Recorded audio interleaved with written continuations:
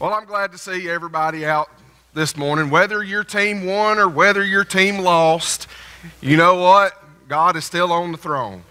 And Jesus Christ is worthy of our praise and worthy of our honor.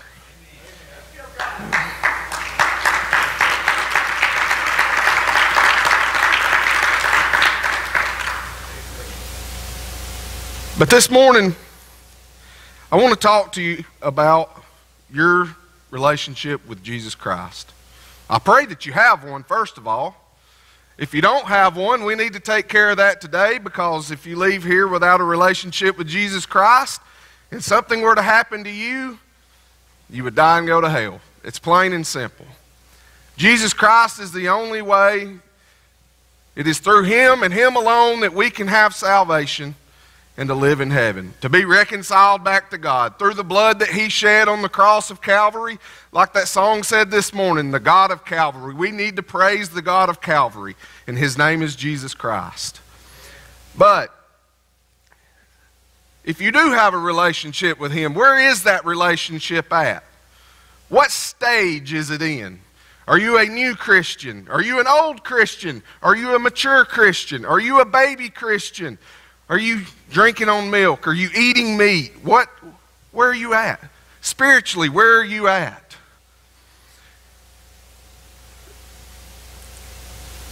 I'm going to start in Luke chapter 9, verse 23.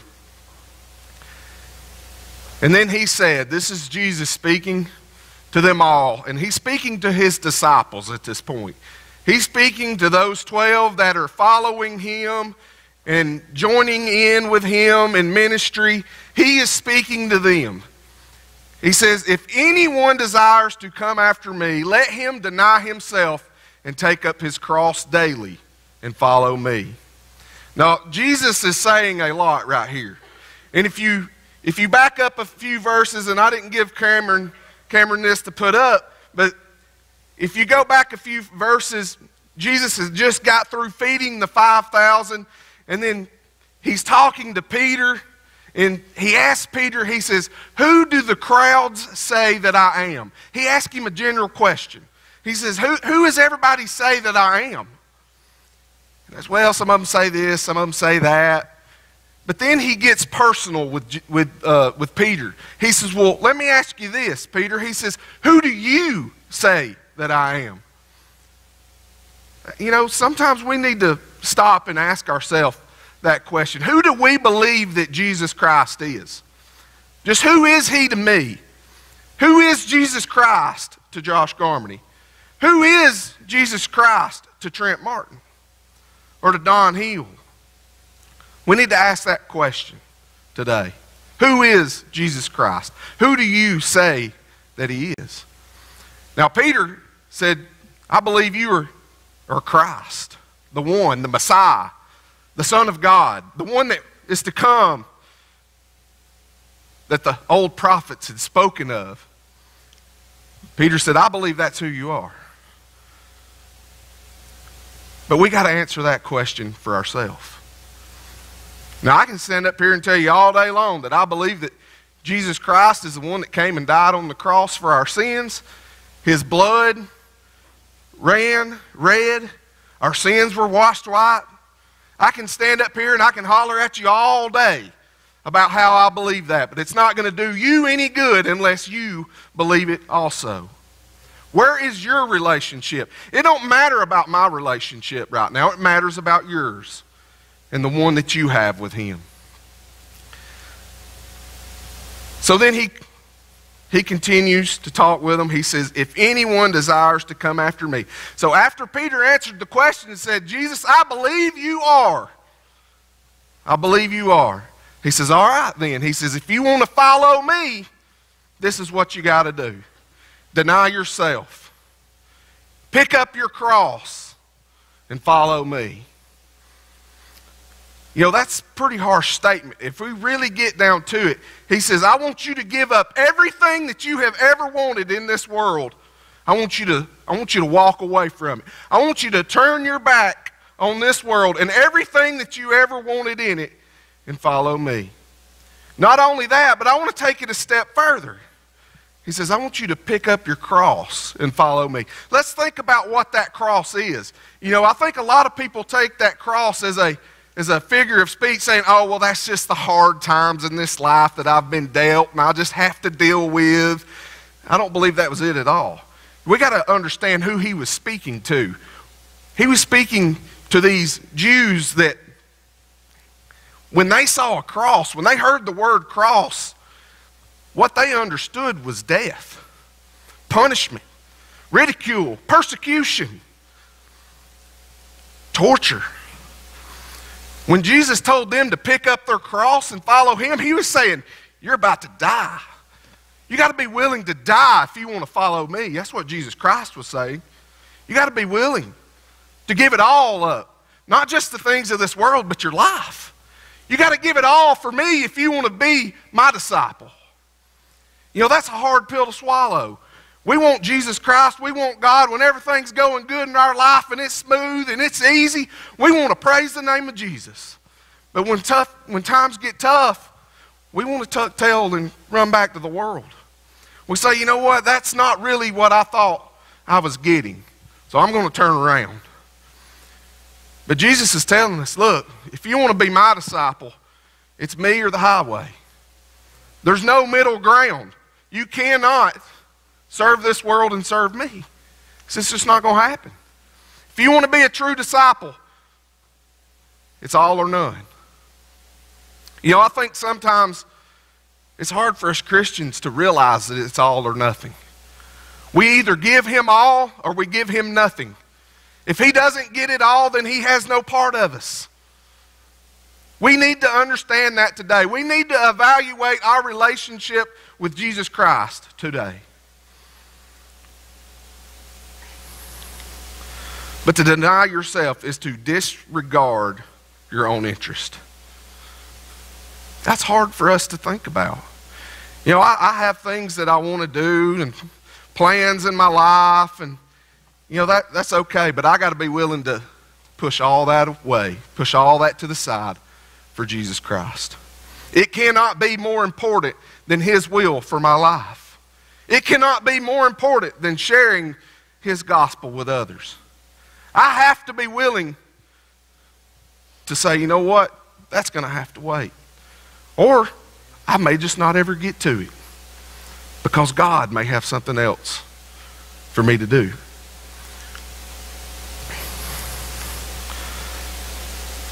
Take up your cross daily. Be willing to die. Be willing to die for your Savior, the one that was willing to die for you. You know, that's all he ever asked for was your life in exchange for his. You know, do the math on it. It's a good deal, people. It's a great deal. It's the deal of the century.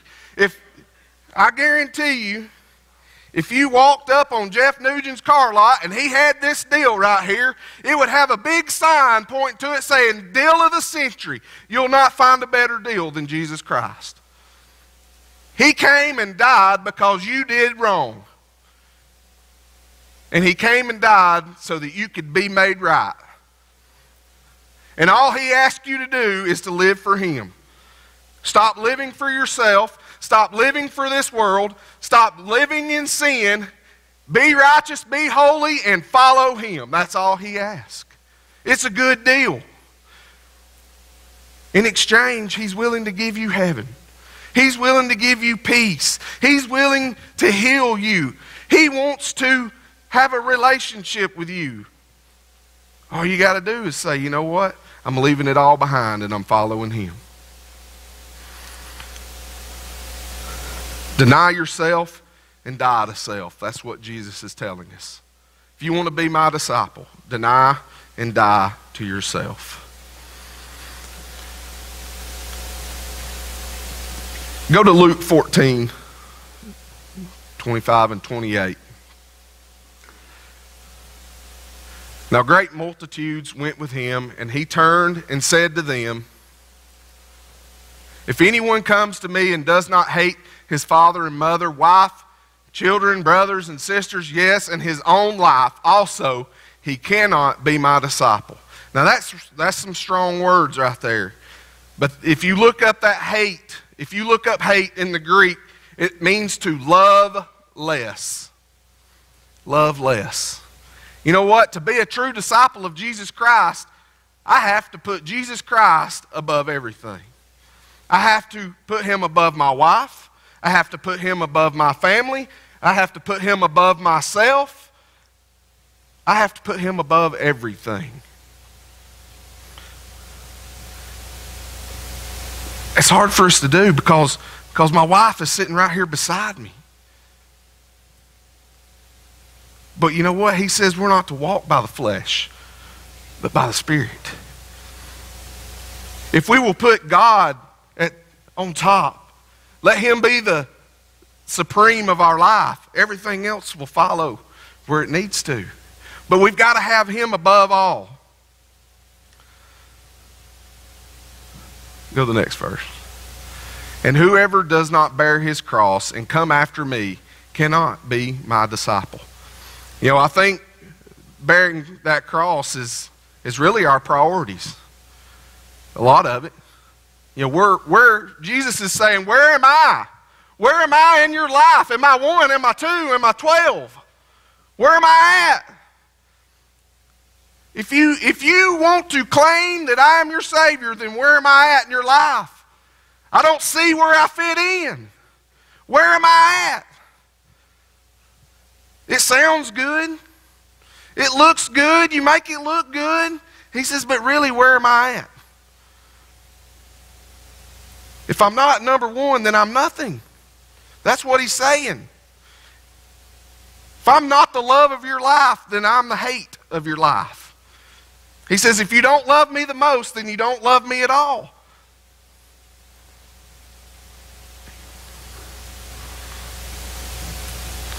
Go to the next. For which of you, intending to build a tower, does not sit down first and count the cost, whether he has enough to finish it? What is the cost of discipleship? Have we ever sat down and figured out what it costs to follow Jesus Christ? I'm going to dare to say that most of us did not. Most of us probably on a whim and on an emotional roller coaster ride one day said, you know what? I'm going to follow Jesus Christ no matter what. And then we go through this up and down period in our life. We ride this roller coaster of emotion where God is the greatest thing we've ever come in contact with. And then the next week we don't want anything to do with him because he's not giving us exactly what we want. It's because we did not count the cost. We did not know what we were getting into. Because God says, when you come to me, I want it all. And you are struggling with your flesh that wants to stay in this sinful nature. And he's saying, look, you can't do that anymore. There's this struggle going on inside. So let us count the cost this morning. Let's find out exactly what it is that you want. I know what you need, but what do you want? You know what? He's going to let us choose what we want. That's the loving God that I deserve, or that I serve, is he says, you know what, Josh, if you want life, you can have it. If you want death, I'll let you have that too. He gives me the choice. He gives you the choice. What are we choosing? On a daily basis, he says, pick up your cross and follow me daily. What are you choosing today? It's an everyday choice. I have to get up every morning and say, you know what? I'm not serving Josh in this flesh. I'm serving Jesus. So what are you choosing today? Go to Luke 9:57 through 62. This is a glimpse of what the cost of discipleship is. It says, now it happened as they journeyed on the road that someone said to him, Lord, I will follow you wherever you go. Maybe you've made that statement. I want to ask you a question. If you have made that statement, how well have you followed through? Have you followed him every day, every step, every moment, every hour? I'm going to dare to say not. Because we all have sin in our life. We all need forgiveness. We all need to ask for forgiveness. The Bible tells us that. It's plain and clear and simple, plain, cuts right to the chase. It says you have sin in your life. If we have sin in our life, then we're not following Jesus Christ. We're not perfect. We need help. We need to be put back on the right path. And that's what Jesus offers. That's what he's offering today.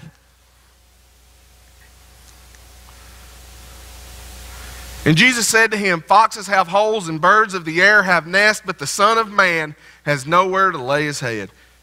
He says, look, you might not have anything in this world if you choose to be my disciple. He says, I'm not going to promise you all the riches that this world has to offer. But you know what he did offer us? All the riches that heaven has to offer. Everything that belongs to Jesus Christ can belong to us. He says his Father owns the cattle on 1,000 hills, and he says, I will give it all to you if you will just follow me. He says, I will give you an inheritance that is worth more than gold and silver, that is more precious than anything that you can think of. I'll give it to you if you'll turn away from these sins. If you will turn away from this dark and sinful, wicked world, he says, I will give it all to you. I will adopt you as my child, and you can have it. But you know what? Some of us we just want to live right here in this world, right here in this flesh, come to church on Sunday and pretend like I'm okay. That don't get it, people. A relationship with Jesus Christ is more than coming to church once a week and shaking the preacher's hand when you walk out the door. If that's what it took, then there's a lot of us going to heaven. But the scriptures are plain and clear that there's only a few that find that narrow road. Only a few. Go to the next verse.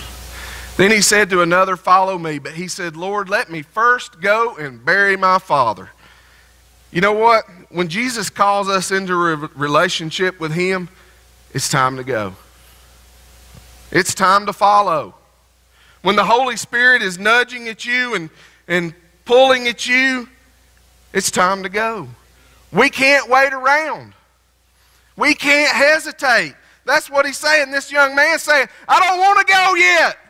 When my daddy dies, that's when I'll follow you. And Jesus says, hey, you come now. You worry about that. Don't worry about that. You follow me. Don't worry about it. It's what it cost. Go next. Jesus said to him, let the dead bury their own dead, but you go and preach the kingdom of God. He says, look, I'm calling you to do this. Go do it. I'm telling you to do this. Go do it. What's God calling you to do today? What's he asked you to do today? Have you asked him what you can do? I guarantee you if you have, he'll give you an answer. Go next. And another also said, Lord, I will follow you, but let me first go and bid them farewell who are at my house. But Jesus said to him, no one having put his hand to the plow and looking back is fit for the kingdom of God. I want you to hear that statement. I want you to listen to it. I want you to think about what this means. It says, no one having put his hand to the plow and looking backward is fit for the kingdom of God. If you look backwards while you're plowing a garden, what are you going to end up with? A crooked row. He wants it straight. He wants our lives to ride the straight and narrow. You know, when he was about to destroy Sodom and Gomorrah, he told Lot and his family, you know, look, you better get out of here. You better run. Don't look back. Do not look back. What did she do? She looked back. She got turned into a pillar of salt. He's telling us, when we decide to follow Jesus Christ, when you make him your Lord and Savior, and you say that you are going to follow him, do not look back. Do not look back at this old world and say, you know what, I had a little fun back then. I want to go back and play. He says, don't do it, because if you do, you're not fit for my kingdom. But you know what he still offers us forgiveness. Even though we mess up, He provides a way back. He wants to restore you this morning. He wants to heal your broken heart. He wants to mend you back together. He wants to give you a new heart. Whatever you need, He's there for it. But we've got sin in our life that we need to take care of. He says, if your road gets a little crooked, you're not fit for my kingdom. But I'm going to tell you today how you get your road back straight. You come to the altar and you ask for forgiveness and you say, Lord, forgive me of my sins. Set me back on your path. Make my road straight again. And He'll say, absolutely. Absolutely, I will. But we've got to be willing to come. We've got to be willing to humble ourselves and admit that we were wrong and that He is right. That's a hard thing for us to do, but it's necessary. Go to Luke 14:33. So likewise, whoever of you does not forsake all that he has cannot be my disciple. Forsake everything. Sometimes we got to let go of our possessions so that we can be freed from the possessions that hold us. You know what?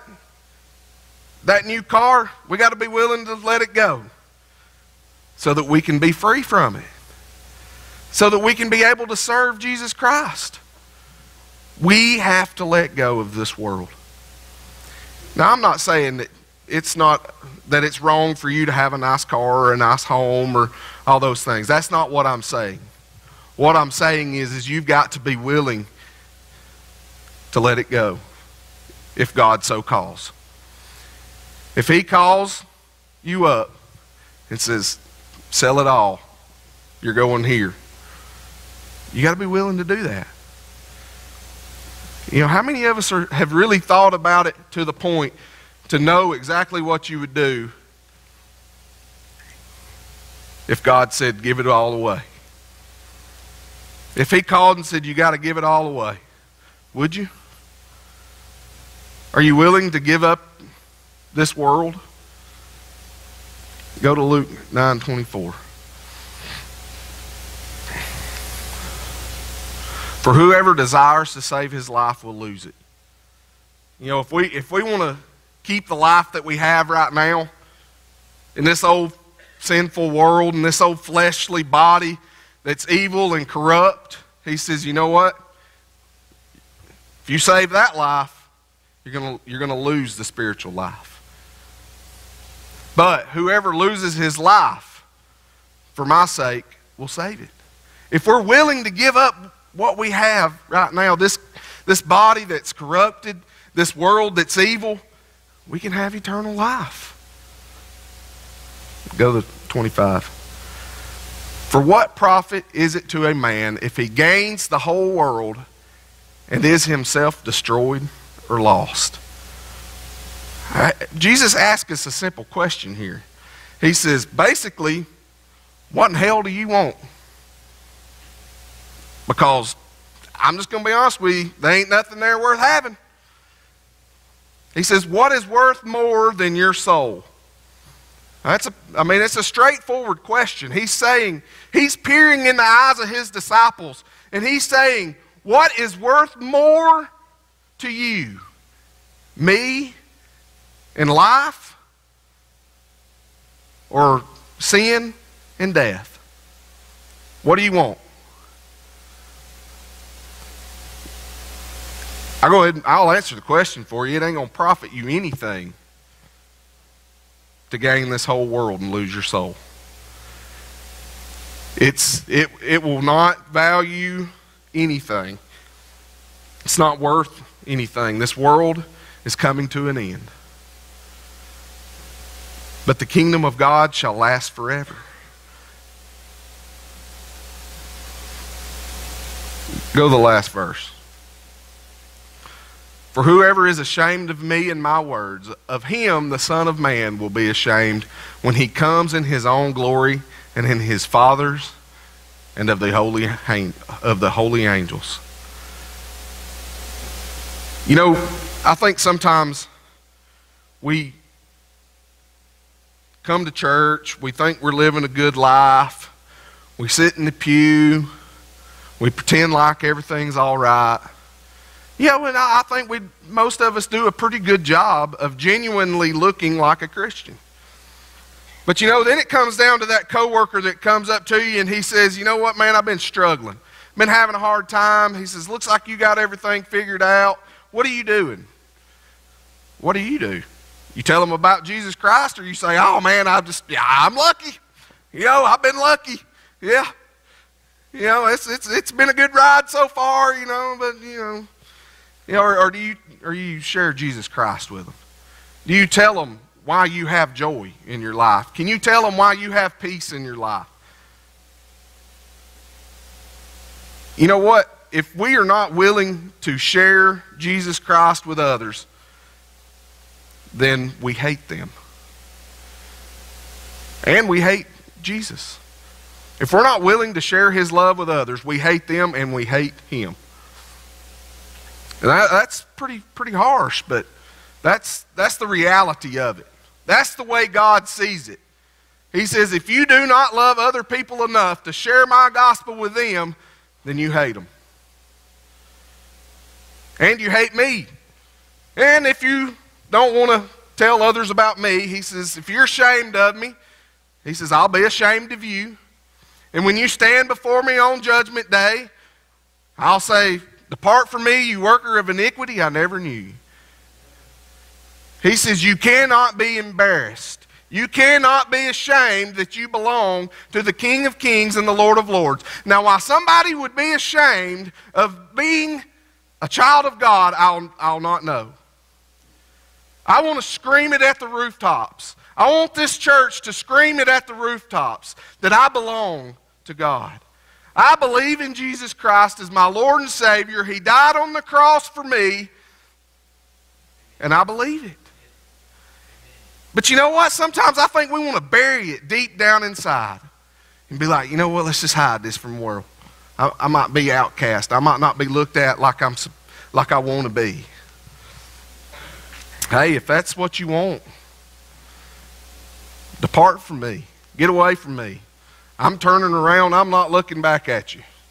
He says, look, I don't want nothing to do with you. If you don't want nothing to do with me, I don't want nothing to do with you. He's pretty plain and simple about that. Chris, as you come up, so back to the original question, who do you say that Jesus Christ is? Where is your relationship with him?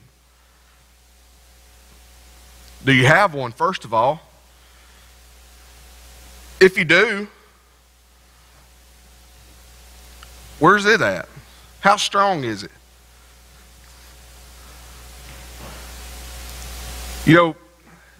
We've had all these shootings lately, and you have the church shooting, and but I always think about that little girl at Columbine. I would dare to say she's probably been the mention of 10,000 sermons. But what she did is what we better hope we would do.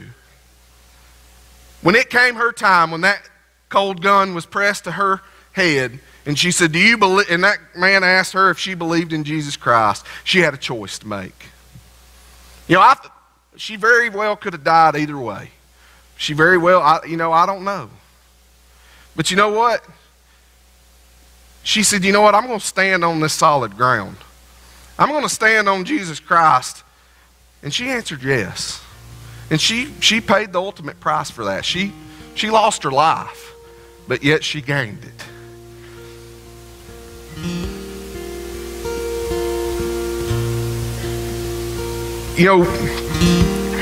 I'm not trying to play on your emotions,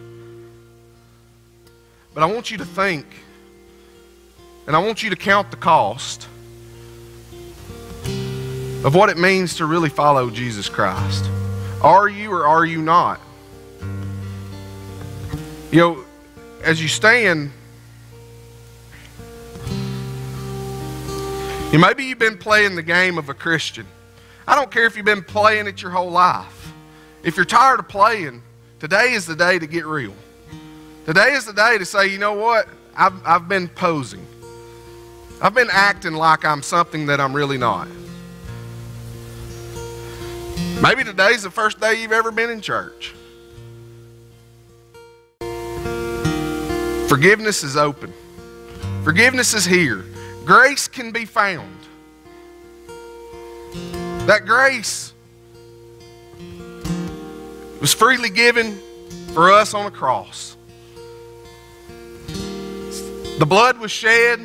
The sins can be forgiven. Everything can be made right that is wrong in your life today. But you got to be willing to turn away from it. You got to be willing to walk away from the pain, from the sorrow, from the heartache, from the, I don't know what you're waiting on. He says one day, if you walk away from this life, one day you will enter in a life where there's no more pain, where there's no more sorrow, where I will wipe away the tears and there will be no more death. But you got to be willing to turn your back on this one.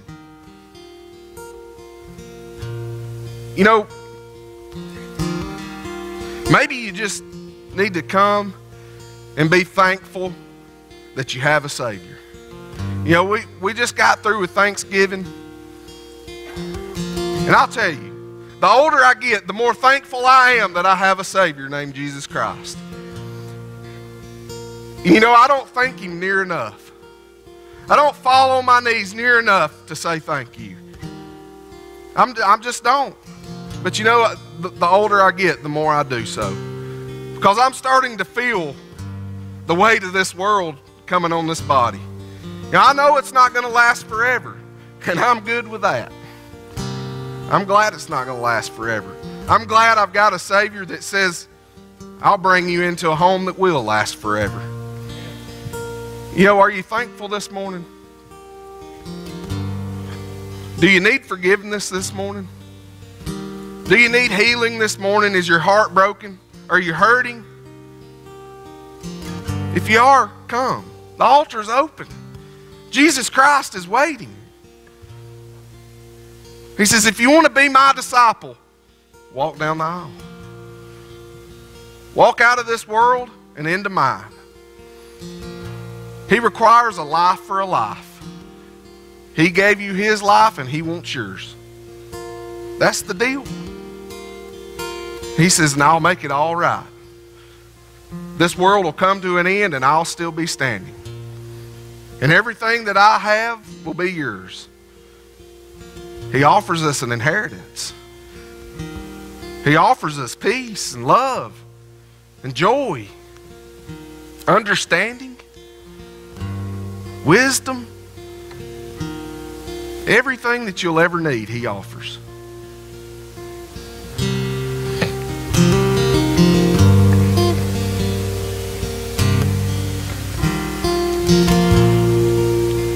Are you hurting and broken within, overwhelmed by the weight of your sin?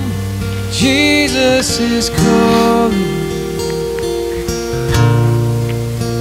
Have you come to the end of yourself? Do you thirst for a drink from the well? Jesus is calling. Oh, come to the altar. The Father's arms are open wide. Forgive. If you feel the Holy Spirit tugging at you, telling you to come to this altar, I want you to remember the words that you just heard a few minutes ago. If you are ashamed of me, I'll be ashamed of you. Are you sitting there thinking, I'm not going up there. Them church people are going to think bad about me. You know what? Don't be worried about what we think. Be worried about what God thinks. Be worried about what Jesus Christ thinks. If you sit there and you're ashamed to walk down that aisle because you need something from your Savior, then shame on you. And shame on us if we make you feel like we're judging you. Because I promise you, if we are judging you, we need to be right behind you. Come today, there's no I want this church to be a place where you can come and be healed. I want this church to be a place where you can come and be forgiven and restored.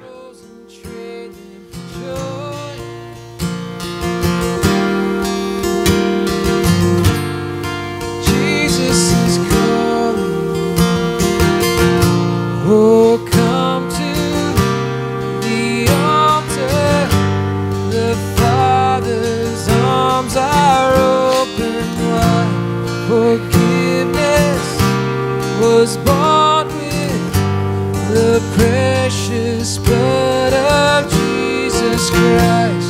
Oh, come to the altar. The Father's arms are open wide.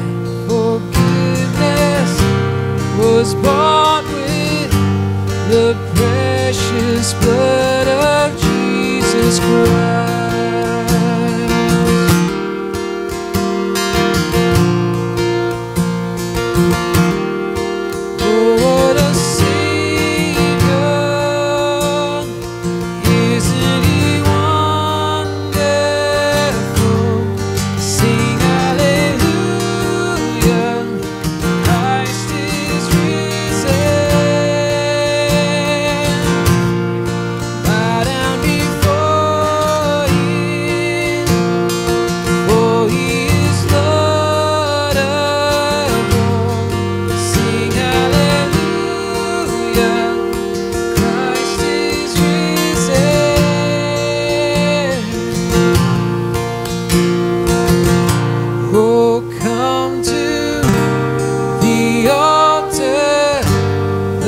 Father's arms are open wide. Forgiveness was bought with the precious blood of Jesus Christ. Oh, come to the altar. The Father's arms are open wide. Forgiveness was bought with the precious blood of Jesus Christ.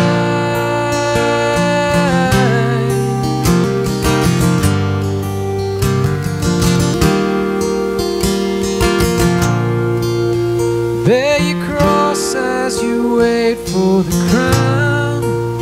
Tell the world of the treasure you found.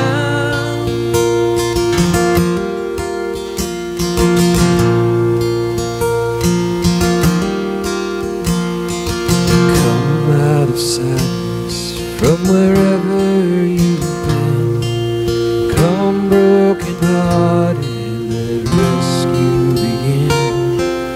Come find your mercy, oh sinner, come near.